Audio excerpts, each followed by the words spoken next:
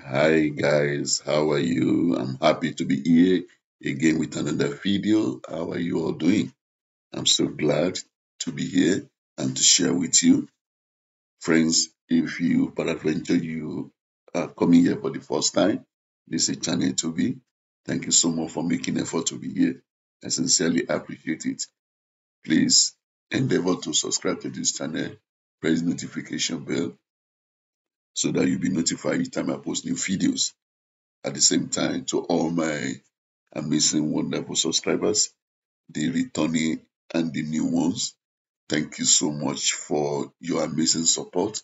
I sincerely appreciate it. Thank you very, very much. One more time, please watch the video to the end. Give me a thumbs up and share this video as much as you can.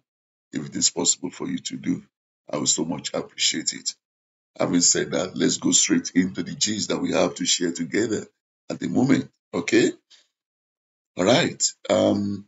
Lesotho Zimbabwe matches will be used to prepare Super Eagles for African Cup of Nations that will be held in January 2024.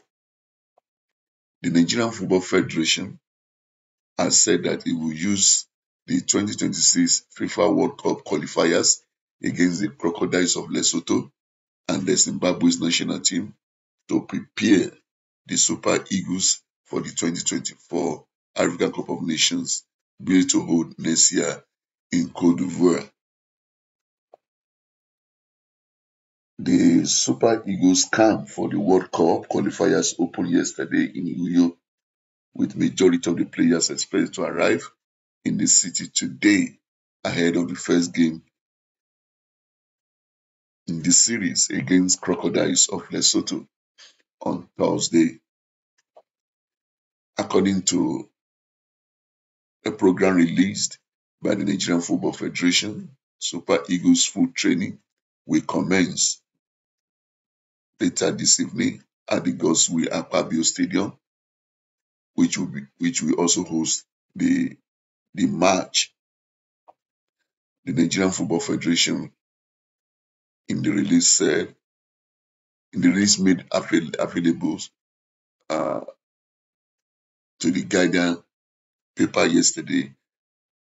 The Lesotho delegation to the game will arrive in Nigeria today aboard the Kenya Airways flight. It further said that the delegation will sleep over in Lagos and then fly into Uyo on Tuesday morning, where players and officials will be accommodated at Ibom hotels and resorts. The match officials, including the contingent of Tunisians referees, are also expected to arrive in Uyo on Tuesday ahead of Thursday's battle. Speaking with the newspaper, the Nigerian Football Federation Secretary General Mohammed Sanusi assured Nigerians that the Federation has provided everything the Super Eagles need to pick the World Cup ticket and also excel at the 2024 African Cup of Nations. Well, that remains to be seen if actually everything has been provided according to the assurance the Secretary General has given here, where the Secretary General further said, "We are working round the clock to see that the Eagles do not fail to pick the World Cup ticket."